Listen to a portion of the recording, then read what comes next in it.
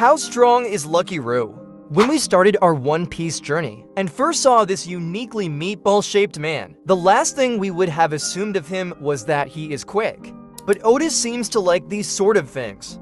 Kizaru talking slow, but moving at light speed.